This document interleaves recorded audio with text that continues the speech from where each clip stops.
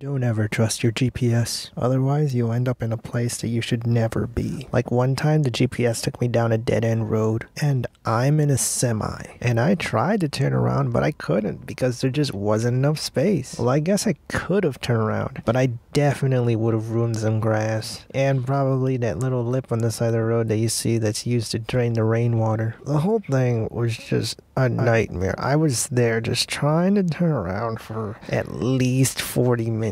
It was horrible until finally I just said F it, and I just started reversing down the middle of the road. I was getting so many stares, like they were probably saying to themselves, "That doggone trucker needs some glasses, 'cause he don't see he going down the road the wrong way. Oh Lord, good Jesus, help us all." I was in Kentucky, by the way.